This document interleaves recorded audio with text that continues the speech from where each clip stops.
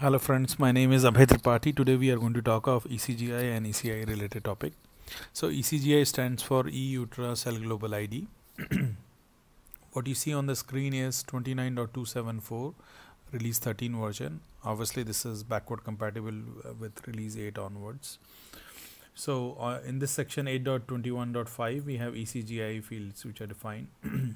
What you see on your screen is that there are each bytes are defined.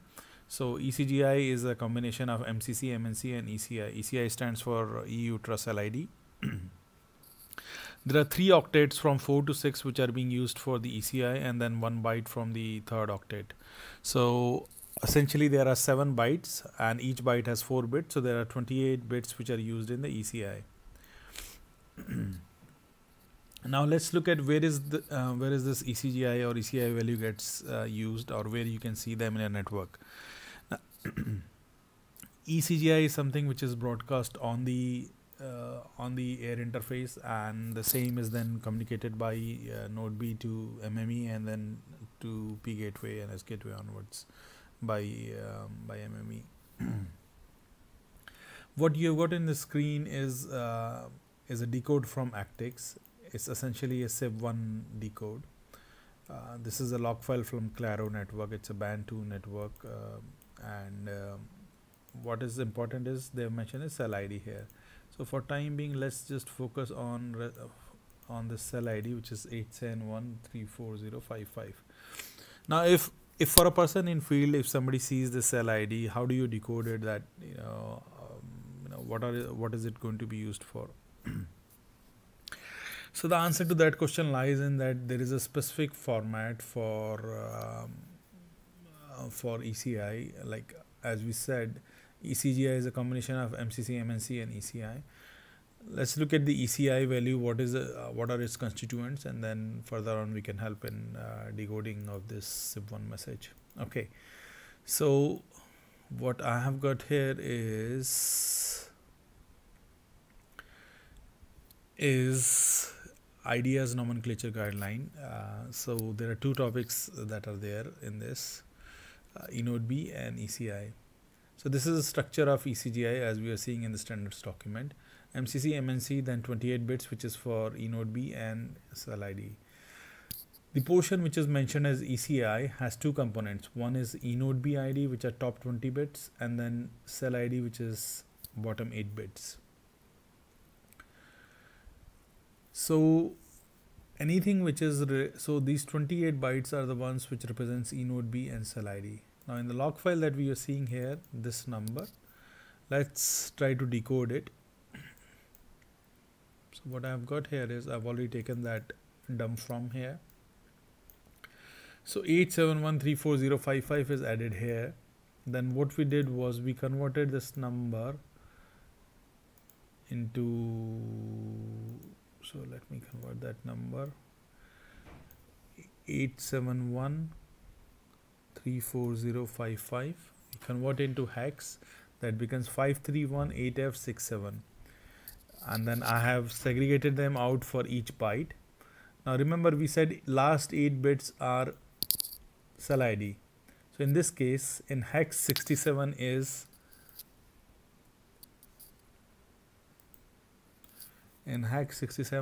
103 in decimal. So if we decode this portion,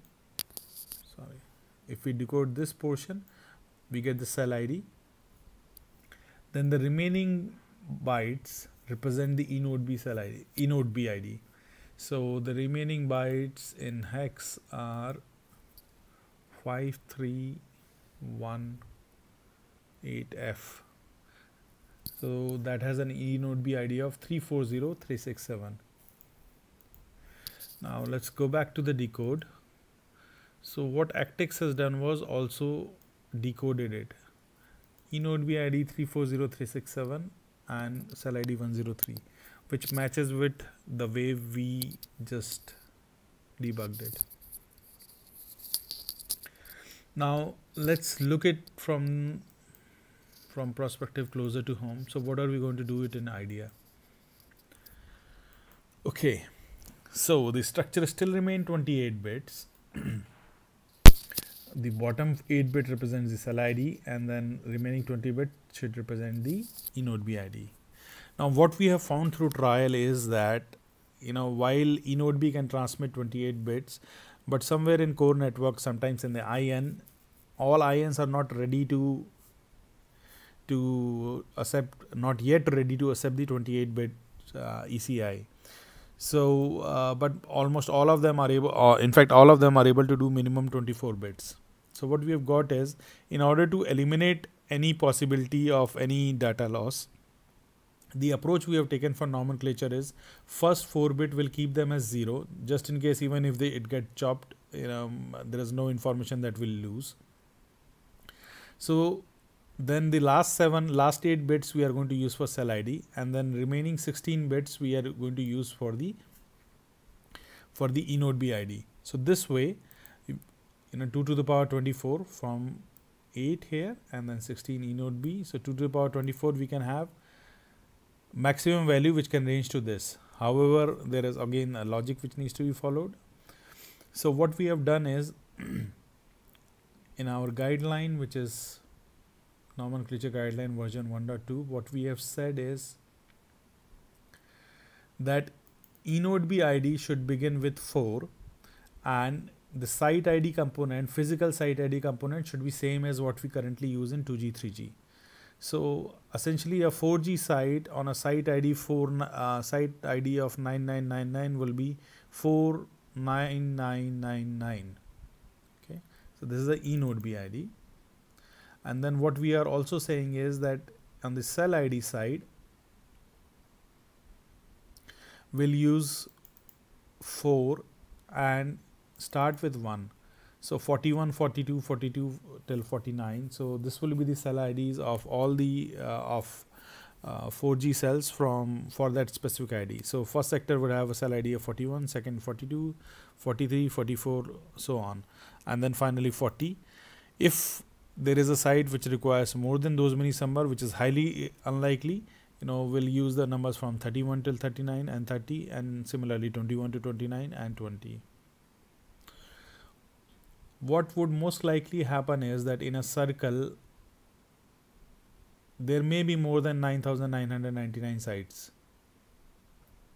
So in those cases, what we have said is, if that being the case, then after 4 we'll use the digit 3, so again we'll get 10k, and then use the value 2, so we'll get another 10k. So that way at least 30,000 physical sites we are covered for that circle. Hopefully for a 4G circle there should not be those many sites in any circle. Okay, now let's go back to the structure. So what we have said, what I've got here is an example where I'm taking the value as 43, and then we are keeping the cell ID, the eNodeB IDs as 49,999. So let's go through that. If I take 43 as cell ID, then my binary becomes 10110010, which is 2B in hex. So I've got this cell ID for 43. Then we have to look for the eNodeB ID, which is 49,999. So the hex of that is C34F. So we got C34F. Remember I said the top byte we have to keep 0. So if we concatenate all these things, we become C34F2B. So let's try to decode that and see what is the number that we get. So 0C3 4F2B. Oops, sorry. 0C3 4F2B. So that gives me a decimal number of 127999787, which is what we have got here. And as I said, 24 bits is what we are using, so maximum number I have taken here. So if you look at it carefully, this number is lesser than this number, so it's a valid legal number.